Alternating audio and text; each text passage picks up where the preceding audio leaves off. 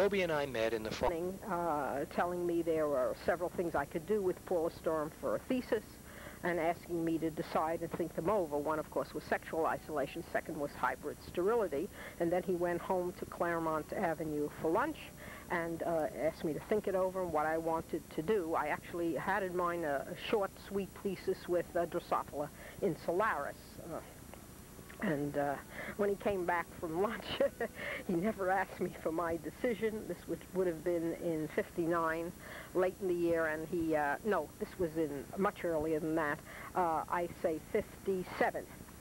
Early in '57, he never asked me for my decision, but he simply gave me the flies I needed to do the hybrid sterility work. I never recall ever telling him I had decided upon it.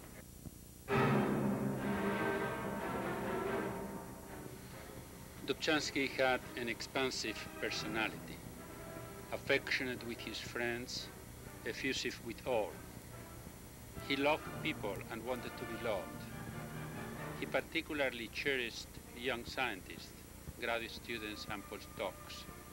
No duty would likely keep him from being available to discuss science with them.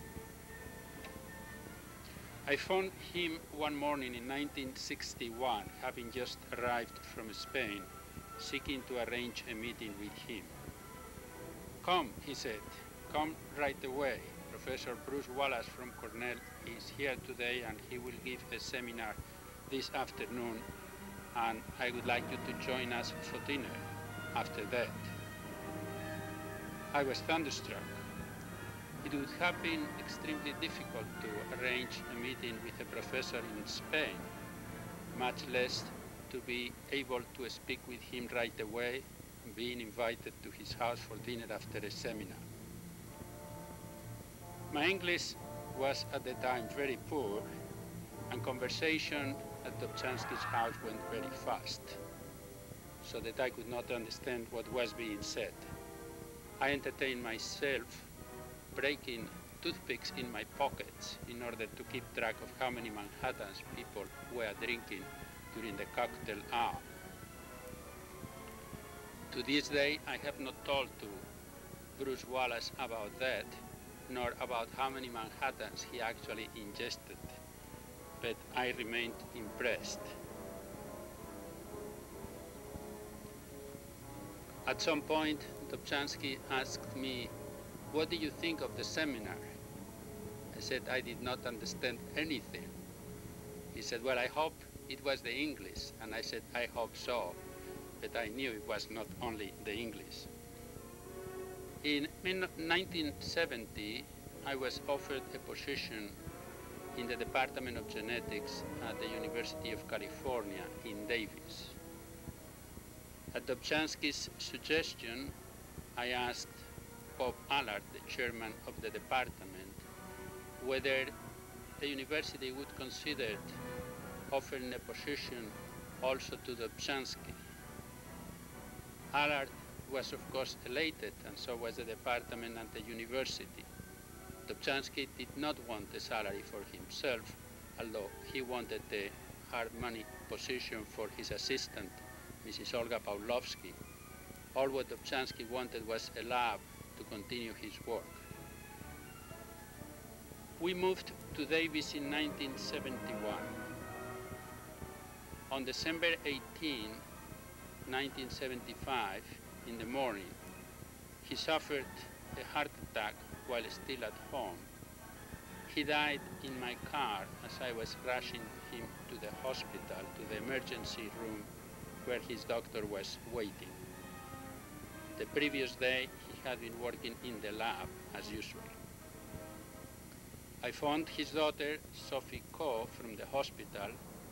She came and asked me to keep the urn with Dobzhansky's ashes, which I did in my office in a cabinet, until the snows would melt at Mother, at the station of the Carnegie Institution near Yosemite, where Dobzhansky had done research so many times, and where he wanted his ashes to rest together with those of Natasha, his wife.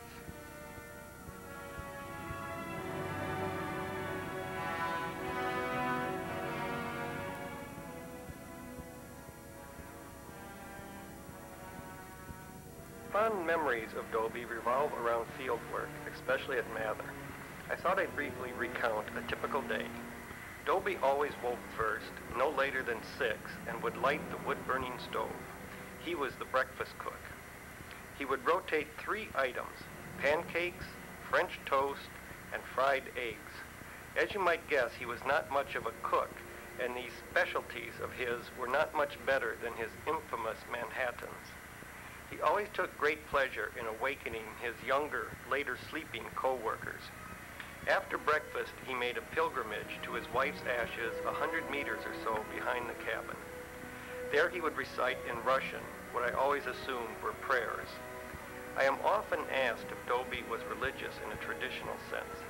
I can only say that I saw him once kneeling and praying before the icon he had in his apartment.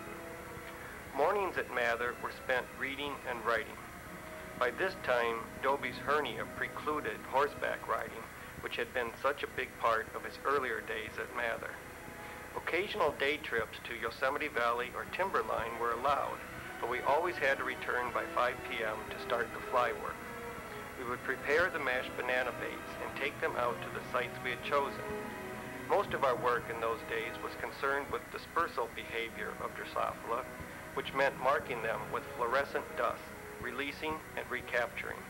We would collect flies from about 6:30 until 8, and then had to examine the capture, peering through a microscope using flashlights and UV lights to see the marked ones.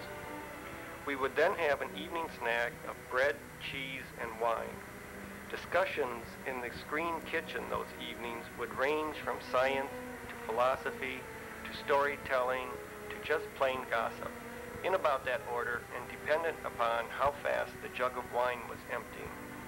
Dobie usually retired before we got to the gossip stage. The summer after Dobie died, I accompanied Sophie Coe to Mather to take Dobie's ashes to the same resting site as his wife's. Sophie had not been there for a long time, and she did not remember where the granite boulder was, and I had to show her.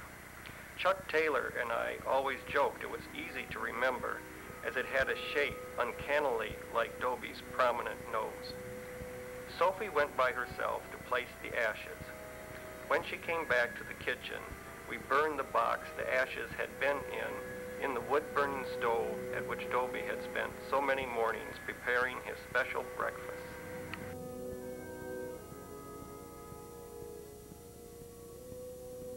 His aphorism, "Nothing in biology makes sense except in the light of evolution," might very well serve as a fitting epitaph